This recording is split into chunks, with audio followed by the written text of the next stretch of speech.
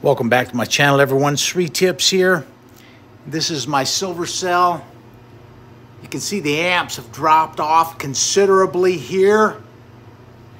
And I'm running impure silver down through the silver cell in this video. And it's in shot, as you can see. This has been running for quite some time now. And I'm poking this down to get it to come in contact with the electrolyte. I think you can see it down in there. Yeah, you can see the liquid down inside the anode filter here. And you can see the silver cell slimes starting to accumulate in that filter. I started out with some impure silver that I had in this container. And so now I've run out of this. This is all gone. It's been passed through the cell. So now what we're going to do is use this impure silver in this bucket. This is about 30 pounds of impure silver. And we'll use this to refill the anode filter in the silver cell.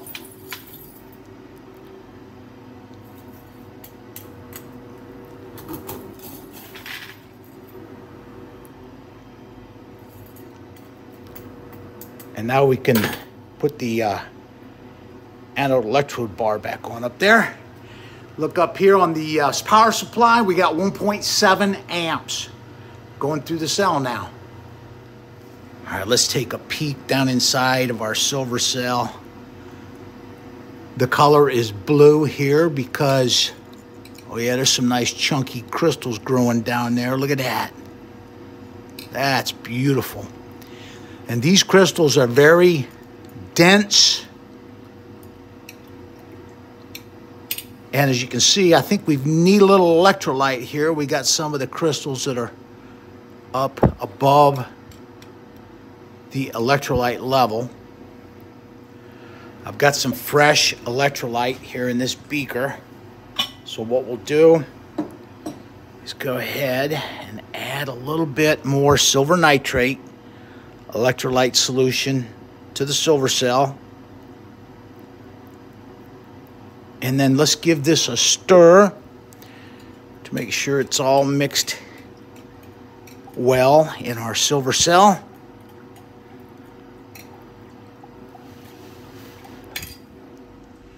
I'm going to add some distilled water also to bring the electrolyte level up.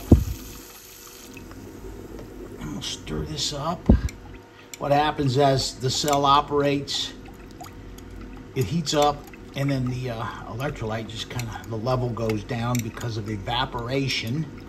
So we're just lifting the level plus adding some more pure silver nitrate solution to augment the electrolyte in the silver cell. Just look at that beautiful high purity silver that we have growing in our electrolytic silver cell.